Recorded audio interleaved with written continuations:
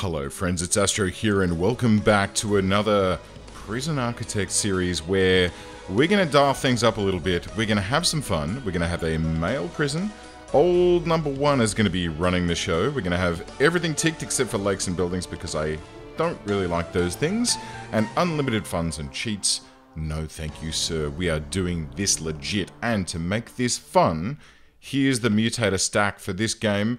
Volatile, needy prisoners, get me out of here. So they're going to try and escape all the time. They're going to have massive needs, and they're going to try and make fun just for gigs, just to have fun. All reps revealed. We can see what these guys are up to. Fast deliveries, fast walking to make things, you know, quality of lifey type things. Short sentences, may as well. Contraband scanners, why not? And no contraband limits. So, the challenge that we are setting with this prison is, I'm allowed to parole prisoners, right? And I'm allowed to bring prisoners in. The prisoners that I bring in must only be minimum security, and I'm allowed to patrol those minimum security. But, because they're needy and volatile, they're gonna get bumped up. So I'm not allowed to touch the policy to change when prisoners get bumped up. So if they attack a staff member or if they commit murder, they get bumped up to medium security, and from then on in, I can't release them. I just have to deal with them. And to make things even more fun, I'm going to set it to accept one prisoner per day, forever, period, that's it. I must only accept one prisoner per day. So if I'm paroling more prisoners than I'm bringing in, I won't make money. If I don't get enough prisoners in because, like, they're only coming in too slowly, I won't make money. It's just going to be like that. So, let's see how that goes, shall we? Kick it off. It's a medium prison. I tell you what I'm going to do is, instead of, like, I always build right up front next to the road here, I'm going to go, like, over here a little bit to this little blob here with the intention of making things more difficult. So, let's set some things up. Total prisoners, 1. No medium security, only minimum security, and we only accept 1 per day, no more, no less. Prisoners, none at the moment. Staff, cool, no worries. And then jobs, grants. Let's do the standard setup procedure, shall we? Basic detention center, administration center. We'll rattle through this first episode as quickly as we possibly can. Should we do some planning? I feel like we're not going to have time. I feel like if I fluff about in the planning area for too long... Alright, we'll plan a little bit, he says. Immediately saying, oh, I don't think we should, and then immediately doing what he says I don't think we should. So, what are we going to do? I think we may need a holding cell in this prison. We're going to need a reception, and then we're going to need a corridory thing that leads to... Actually, I'll tell you what, hang on. Let's do the reception in this top end of town, and we'll get rid of that, and we'll have a corridor that comes from reception to deliveries, because that's going to be where people enter the prison, right? Then we'll have a double door and a double door, which later we can replace with... Should we do it with... We'll do it with single doors right off the bat. Why not? There shouldn't... Well, we know that there's not going to be, like, large numbers of people coming in through the front door. So that should be quite fine. So we'll have our holding cell here, and the holding cell can go like 10 by 10, and then it can have like a 4 by 4 shower in the corner. This thing here can be a kitchen, a big old kitchen. This bit here can be a huge old canteen, and then we're going to have, I guess, un yard and un common room. And then from there... My vision on this is that we're going to have probably along here, and it's going to be like, I think they need to be like 6 by 6, right? With a corridor so that they can get into it, and actually we'll make it a double wide corridor, right? So I'm planning all this out now, or should I put that, I tell you what, all of the parole rooms, I'm going to put them out here, right? So there'll be... like a huge block of parole rooms, and then maybe a visitation room as well to help, like that's going to be the externally facing stuff.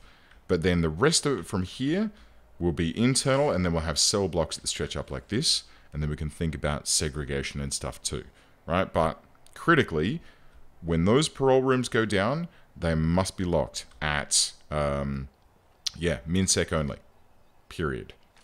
Whew, God, I kind of made up half of those rules on the spot, and I'm hoping desperately that I don't regret that. Actually, one of those was going to be a yard. So cancel that. Let's do like, oops, let's do like this. There we go. And like that. There we go. So that can be the yard there. We'll get some fences in for that. Actually, you know what? Let's have a concrete wall. So it'll be a walled in yard. And then on the outside here, we're going to have our initial fence line just to act as an additional, because these boys, I mean, you know, with the get me out of here going on, they're going to want to try and escape a lot. So I kind of want to be prepped and ready for that. We'll start with a solitary door on the outside to make it as secure as possible. We're going to have a, let's just do a staff door into the external area for now, right? So that it doesn't disrupt my workmen from doing the things that they need to do. And let's get the ball rolling on a few things that we need to do here. Okay. As for officers, I want them to be as far away from the action as possible. And I think that if I quick build them, let's go in office, so it can go, oh look, should it? I mean, I kind of don't want that. Should I put them like way the heck down here so that they're well out of the area? This might not be a bad idea. I kind of don't want them to be anywhere near the action. I mean, I could put them in here, but I kind of want that reserved. Actually, here we go. Let's do officers that can back onto wherever that parole area. So the parole's going to be like this stack here. This side? Crap. I always do this. Always do this. I'm like, oh, well, I'll just plan this out really well, and then I planned it out really poorly. Right. We'll do officers and stuff on the north side, and then on the south side, we'll do visitation and other stuff of that nature. Yeah? Yeah. Let's do that. Okay, so we'll dot these in like this. It'll be a short corridor between them, like a thin corridor. And then we're going to need some utilities as well, which is freaking massive. I may have to custom build that. Okay, let's custom build that. We're going to have a... these are brick buildings out here. So we're going to get a brick building that stretches out to and including the fence line. And we'll get in and demolish these walls here. And then prioritize that so that that's taken care of sooner rather than later. And then once this all pops in, we can then pop in our power plant. And should we put the water station in here somewhere? We've kind of got this dead zone here. Yeah. Okay, dead zone, water station. Yeah? Yeah. Okay, this is good. So the water station can be there. And then the power station can be like in this neck of the woods up here. In fact, we might even extend this one notch further over, so that we've got enough space for said power station. Oh no, we've got plenty of space. All right, I'll tell you what we'll do is we'll just plop that guy in just yonder, and we'll put in the requisite a single capacitor for now. We'll get some cablers going out of that and out of here and then down to here. We'll wrap that into the prison prof. Frack, I've done auto lights again. Oh my god. And you guys know how much I love auto. It's fine. It's fine. But what we'll do is we'll turn that off for next time. It's fine for now. I hate when I do that. And these desks, when you rotate the quick build, they go the wrong way around. So hang on. Let me just dismantle these desks. And we can replace those. Right, so there's our power station. It's queued, although there isn't a door. So let me just pop in a staff door. I'll put it here with the intention that this office will eventually be, and we'll use the desks to control who goes where, but this office can be the foreman's office, yeah? That's where that's going to go. So we'll just plop in a desk there, let's get ourselves our warden hooked up, and then let's get him working on researching how to get old Meredith on board. Meredith's going to be a critical person for this, because I reckon cash is going to be a difficult situation for us to bear. Okay, so what we're going to have is a reception here, which can be just concrete walled in like this, and then down like this. We're going to have a little door there for the water pumping station. It's a bit of a big room for the water pumping station, and sadly it doesn't quite have enough space left to then also be a cleaning cupboard, but that's fine. This over here is going to be the kitchen, which we will leave a hole for, and we will leave a hole here for them to get into... should we do it that way? Probably not. And then a double door here for the... you know, the way to get through the holding cell into the canteen, and probably just a single regular old door. In fact, I probably don't even need to wall that off, but I have done it, so that's fine. It's done. I'll just have to, like, you know, deal with that. Right, door. Large jail door from there to there. That's nice. A regular jail door. Let's do another solitary. I know these guys are going to be escape friendly, so the more doors I put in, the sooner, the better that my experience is going to be. A couple of shower heads. I am actually going to leave the... I'm actually going to leave the holding cell in situ this time, because I think that it's relatively necessary, just in case we can't get any rooms up and running in time for our one dude per day sort of situation that we're going to be dealing with. Kitchen goes there. Yard goes out here. A common room, which isn't necessarily a requirement, but I'm going to do one anyway, goes there. And then on this side, this one can be a reception. And that can go there. Spiffy. Okay. In fact, you know what? Before we go too much further, let's replace this water pumping station down at the bottom. And then we can actually use the front of this room as a cleaning cupboard. Which is going to be, like, not necessary for a little while because of the fact that we don't have cleaning researched at this stage. But once we get cleaning researched, that's going to be a spiffy thing to have. So, donk that there, down in the corner, out on the street. Billy and the poor boys are playing. Bring a nickel, tap your feet. If you don't know what that is, well, that's fairly understandable. So, I did weather and all of those sort of jobs, so I'm going to have to put in some hot water as well, so we can pipe that out that way. This is the big pipe that's going to supply everything, so it can sort of run straight through here, and then we can splay that out to the new cell blocks as they come online. Whew, I'm like speed building this first episode, right? I usually try and take things kind of gentle and slow, but no, today we're going to like smash this, do some good work, and get this up and running ASAP. Whew, right, so, kitchen. We're going to need some power in the kitchen, but first, we need to plan how this kitchen's going to look, objects-wise.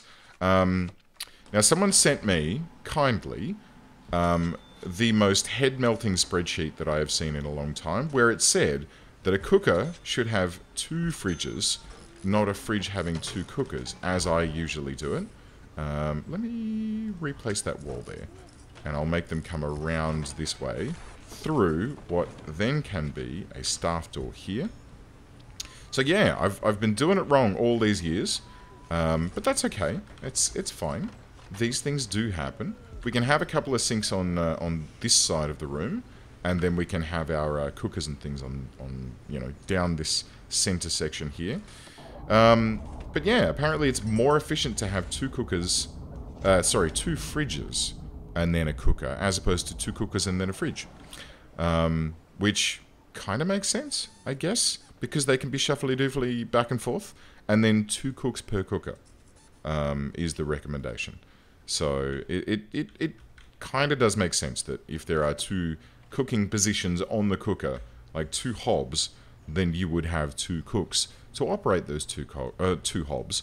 Although, I don't know about you, but when I'm cooking on my stove, which has like 4 burners on it, I'm generally using more than just, well, you know, I was going to say using more than just one, but it depends on what I'm cooking, honestly. Depends on what I'm cooking. If I'm cooking like a big party meal, oh, I'm talking, oh, hang on, we've got our first customer? First customer.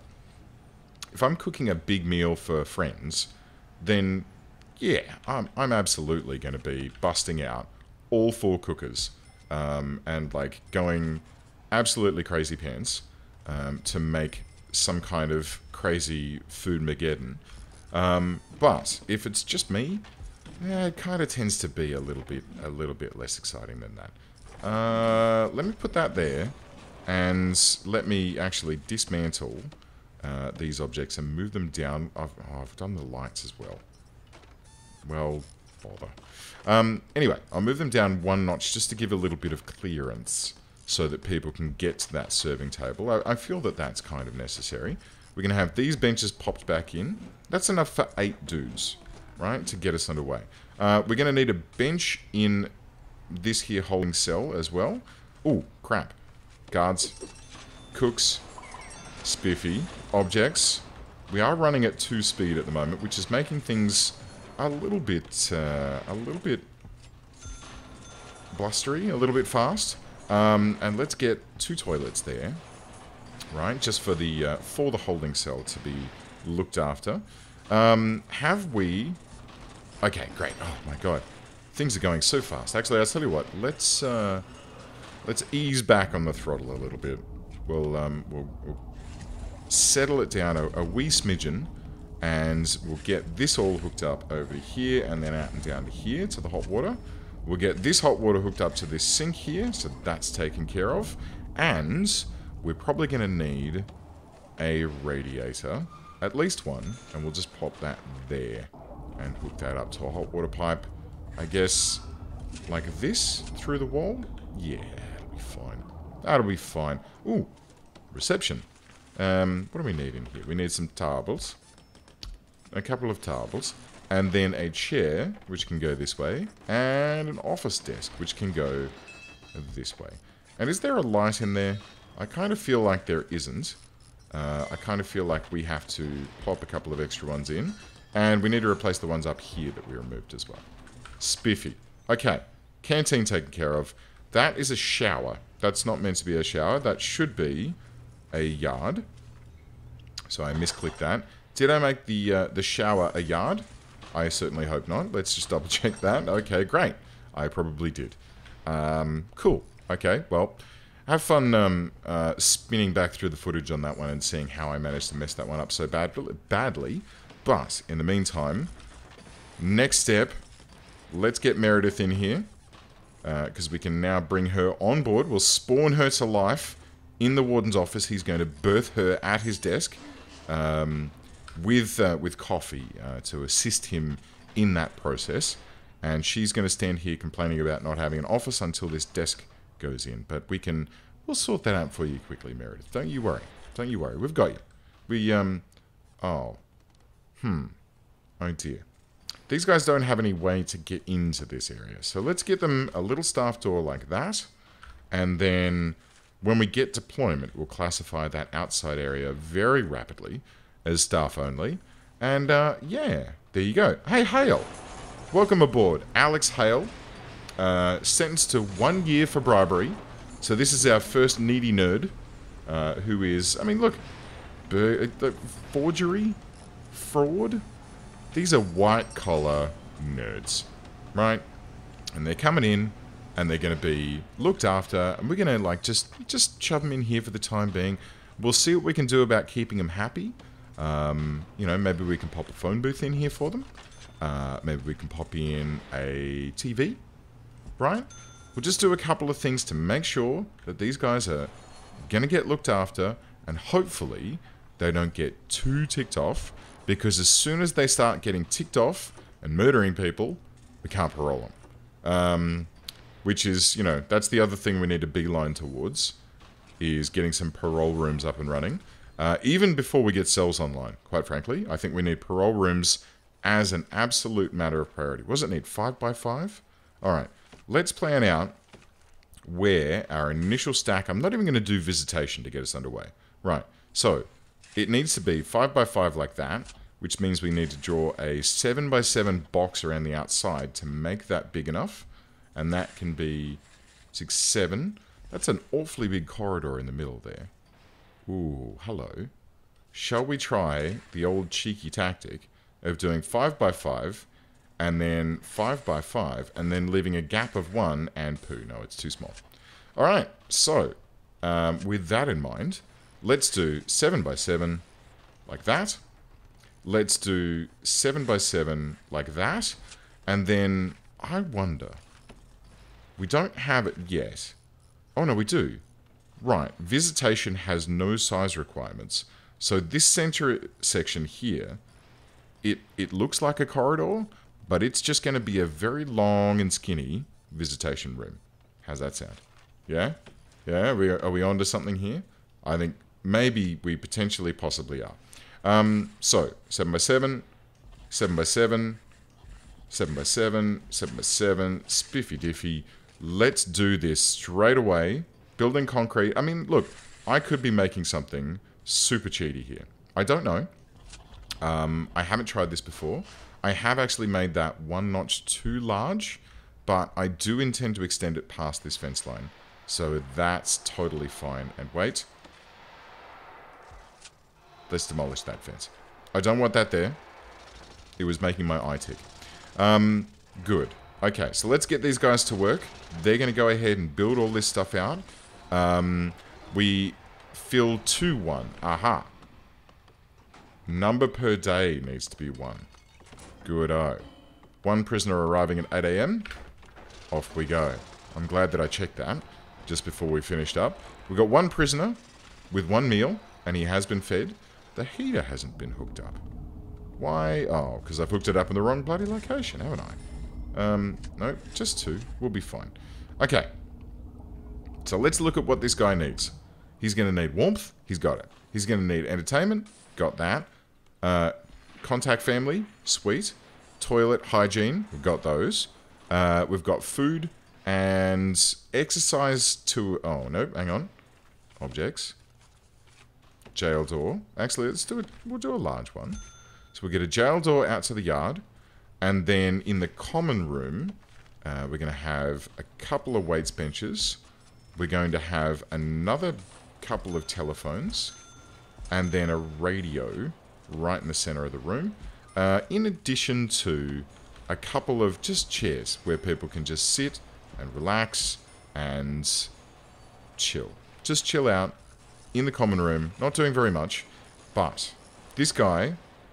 There he is. He's doing his exercise. He's a skilled fighter, somehow. It must have been when he was burglarizing. He managed to fight, like, guard dogs and stuff. I assume that that's the case. But, cool. Okay, so that's taken care of. Let's get ourselves a large jail door to let us down. Nope. That's going to be the wrong size. We'll get a regular jail door. Okay. That should do the trick. And then once this opens up... We're going to get ourselves parole rooms right flipping now. We've got 28 grand still up our sleeve.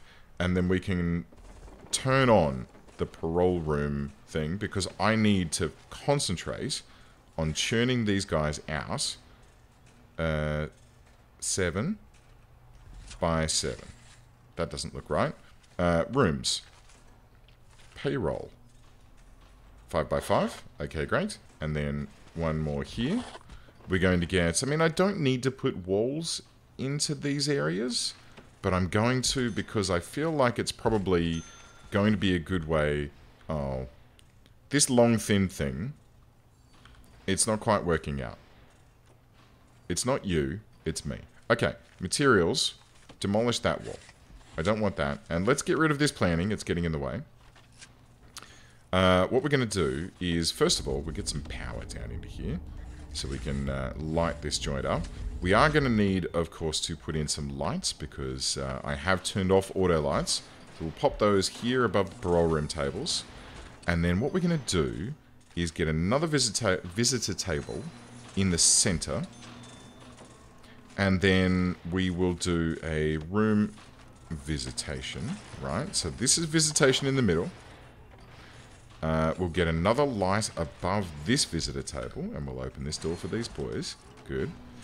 And then we're going to use different materials to discern who's who. So, visitation, wooden floor, nice and warm, nice and friendly. When it's time for you to do parole, I think that's fancy time. And that's when you need fancy tiles to let you know that you have done good. You are getting prepared to be released from this delightful prison. And what we'll do is we'll just clone up. Can we do the whole thing? We cannot. Okay, let's do these two. And we'll just do chonka chonka. Oh, poo. Oh, bother. Okay, hang on. Wait, cancel that. No, wait. Cancel. No. Cancel. Cancel. Rooms. Cancel that. And then we need to leave a gap. Yes. I forgot that I needed to leave a gap. So, quick build. This blob. And we'll do like that. And then like that. Spiffy. And then this guy can go like that. And then like that. And then in between, materials-wise, I think we should have just some, like, I guess tiles? Just to discern who's who. Just to separate the rooms. I mean, this is all wildly wasteful, considering we're so early into the game. But, I kind of want to, I mean, this is, like, remarkable progress. I mean, there's no cells in this prison, and we have just lost power, but I think we're doing, like, pretty stockingly well so far. Right? I mean, look how quickly this all came together. I'm pretty happy. Let's get these new capacitors up and running. Let's get ourselves, I guess... No, policy. We want programs. Locked. We need prison labor. Alright, Warden. We know what you're beelining towards. Prison labor, it's over here. Let's guess. This dude underway. Let's get an extra grant researched up. And we'll rip ourselves towards prison labor so we can get our parole rooms online as quickly as possible. And boom, power on. There we go. Whew, wow. What a ripper of a first episode. What a ripper of a prison. I don't know about you guys, but I'm pretty happy with how that's turned out. And I'm looking forward to how this challenge goes. So, like the sound of this, don't forget to like and subscribe. And say hi in the comments below. I'm always floating about. I'm still, still small enough that I can say g'day when people comment downstairs. And friends, I hope you tune in for the rest of this series. I hope you enjoy it. And I'll see you next time.